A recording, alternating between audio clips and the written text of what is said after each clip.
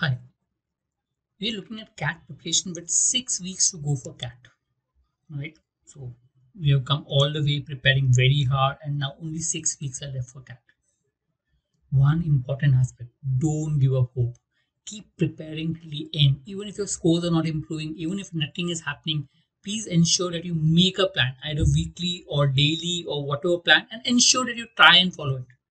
There will be a lot of times where you will be down, there will be a lot of times where you may not be able to follow your plan, okay, for whatever reasons. But don't give up till the end. Keep trying. So here I'm just making a plan for a week. I mean 6 weeks to CAT. Let's look at what plan we need to make for 1 week. You can follow these plans maybe week after week, but this gives you a rough idea of what you need to do in a particular week in terms of preparation. You can modify the plan based on what your comfort level is. What I'm just trying to do out here is just give a breakup of time that you need to spend for different parameters. So preparation plan for the 6 week, 6 weeks, the 1 week which is there, what should be a preparation plan? Ideally, I would put 3 mocks a week. You can increase, decrease, whichever way you want. So I put it on Sunday, Wednesday, Saturday, assuming that people are working on a weekday and can devote 1 weekday for writing a mock and 2 weekends for writing a mock. You can change the way based on your comfort level, but yeah, or you can keep it 3 mocks a week on any of the 3 days. You can reduce it to 2, you can increase it to 4 based on your comfort level, right? But keep it around 3 because you need more time to prepare and practice. Mocks is only one way to know where you stand. You need to prepare and practice. Apart from the mocks, ideally a 25 to 45 hours in a week for preparation. This is apart from the mock test. So you already spend maybe around 6 hours writing a mock. So that means the total time could vary to 30 to 40, 50 hours in a week in terms of your preparation. Right. So what should you prepare as such? So let's look at it. So let's start with the week starts on a Sunday. Okay. So I can write a mock for 2 hours. As I said, we are looking at mocks. So here I'm talking serious mock. So I'll come to it later on. What do you mean by serious mock? Basically, I'll write with proper time to maximize my score. Try to write a mock as such. The way I plan, the way I go about it. I'll analyze the mock for 3 hours. 3 hours proper analysis of the mocks. That's at least required. Minimum 3 hours is required, where you analyze each and every question, write down the details on a book, and by now you must have analyzed quite a few mocks. I'm not getting into analysis right now. I'm just trying to tell you how to spend time of your preparation. So 2 hours writing mock, 3 hours analysis. I will read for 1 hour on Sunday because my lot of time is already gone in the mock, so I don't have so much time remaining. So maybe 1 hour reading should help. Puzzles for 15 minutes. Calculations for 15 minutes. Remember, calculations are important, puzzles are important to make you think. So spend that one time for one puzzle solving, a few time for calculations. Match sums. So pick up questions from the previous year mock papers or from this year mock papers, mix sums and try practicing sum for 1 hour on mathematics. Apart from the mocks, I'm sure you must have done some amount of mathematics and some amount of DILR in your mock papers. Apart from that, you may spend 1 hour on your math sum and 1 hour on your DILR sum. This may be optional depending upon how you feel and how tired you are. But yes, this is what could be the plan. Assuming you're free on a Sunday, you can spend so many hours. It's around 8.5 hours of preparation for CAT. Though I think 8.5 hours is too, but if I remove the reading, puzzle and calculation, it comes to around 7 hours on a Sunday. So which is fine.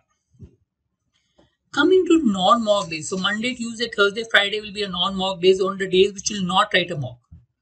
So what will you do? I would say around 1.5 to 3 hours on Quant practice. And this depends on how much time you have. So obviously if you're working, you may not be able to spend more than 4 hours a day. If you're not working, you can spend maybe 6 to 7 hours a day for preparation. And this is, since it's a peak time for CAT preparation, try to remove time to prepare for CAT. So maybe 1.5 to 3 hours for Quant practice. From this 1.5 to 3 hours, I would say maybe around 1/3 of the time, maybe 0.5 to 1 hour on concept revision. What is concept revision? It's like a particular concept I want to go to. Like I feel geometry is my weak area. I want to practice geometry. You can go back to geometry and practice. Or there's a new method I have found and I want to just go to the new method for going back to a particular topic. You can do that. And 1 to 2 hours of mixed sums. Mixed sums are more important because in the examination, what you have is mixed sums. So during solving these mixed sums, focus on maybe selection of question, identifying easy or tough sums, and trying to find better methods for it. Don't focus on quantity. focus on quality of your preparation. That is more important. Apart from this, 1.5 to 3 hours of DILR practice, pick up a few sets and try to solve. 1 to 2 hours of reading or verbal exercises depending on what time and how much time you have available, and 15 minutes calculation, 15 to 20 minutes puzzles. Again, I've given a range.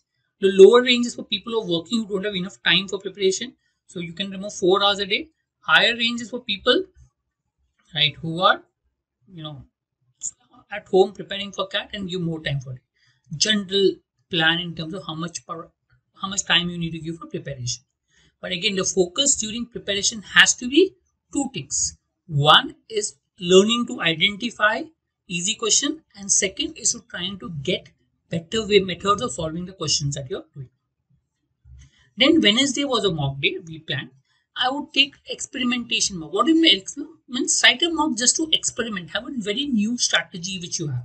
So try out a different strategy for verbal, try out a different strategy for Quant, try out a different strategy for DILR. In sense like, so it is possible that you're going to all the sets and then you are solving, picking up easy sets and solve. In this experimentation mock, maybe try going through maybe as and when you go to the sets, try to solve it. Or just go to first 2 or 3 sets and then pick up the easy set and solve.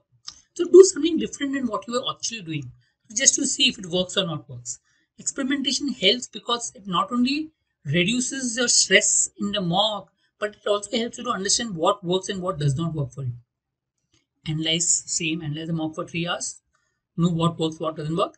Reading 0.5 to 2 hours, depending on you're at home or you're working. So if you're working, obviously you can't spend too much time. So at least spend some time maybe for reading wherever possible. Reading the most important thing. Puzzles, if you have time, spend 15 minutes. If not, you can skip it. Calculation, same way is what you. So this is Wednesday, okay, where you will write a mock, analyze a mock, and little extra thing that is there. Okay. Saturday is again a mock day, serious mock. So two mocks in a week, serious, one experimentation. So that's what you can work on. Analyze the mock for 3 hours. Read for 0.5 to 1 hour. Okay, again, because you've done a mock, you're tired. Again, depending on whether you're working on Saturday or not working on Saturday, you can decide on the time that you spend. 0 to 15 minutes on puzzle, 0 to 15 minutes on calculation. If you're not working, you can spend 1 hour on max sums and 1 hour on DILR sums. If you're working, don't spend time on max and DILR. You've already written a mock and analyze a mock. So your time should be spent based on the time available to you. There's nothing saying that if I spend much more time, I will be more prepared. But his hard work is important and you have to spend that time. So I have just given a brief idea across the whole section in terms of how you need to spend the time as per a rough plan that I made. I want you to make a written down plan on the same basis. Actually, you should write down maybe a day before. For example, if you're making a plan for Saturday, on Friday night, write a plan and say that at between this time and this time, I will write a mock. Between this time and this time, I'll analyze. Between this time and this time, I'll read and so on. Make a written down plan in terms of what time are you going to spend, how much. You may not be able to follow everything. That's perfectly all right. But in the end of the day, you should be satisfied that I've given my efforts as far as preparation is concerned. That is what is important. As long as you've given your efforts, the improvement will come over a period of time. But remember one thing, the improvement will come on these factors. One is strategy in your paper that you write, so that experimentation is important.